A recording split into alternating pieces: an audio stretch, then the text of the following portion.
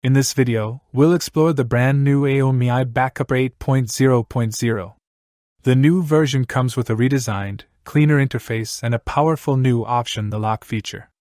Once enabled, AOMEI Backupper requires a password at startup, protecting your backups from unauthorized access. Let's walk through the new interface and see how to use these features step by step. Step 1. Launch AOMEI Backupper 8.0.0. After installation, open AOMEI Backupper. You'll immediately notice the fresh and modern design. The navigation bar is cleaner, and all key functions like backup, restore, clone, and sync are easier to find. Step 2. Explore the new UI. Take a moment to look around. The simplified layout reduces extra clicks and makes it faster to start any backup or restore task. Step 3. Enable the lock feature. Now, let's enable the new lock feature.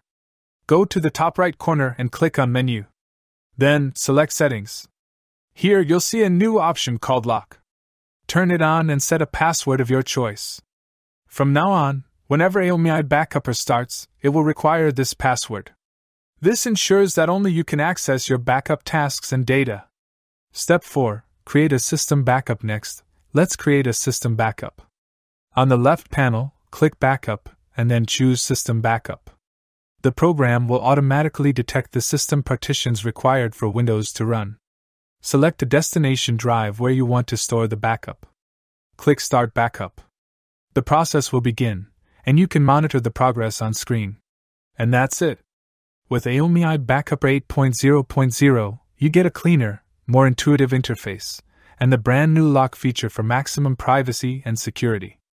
Creating a system backup has never been this easy and secure. If this guide helped you, please like this video, subscribe for more Windows tutorials, and leave a comment with any questions. Thanks for watching.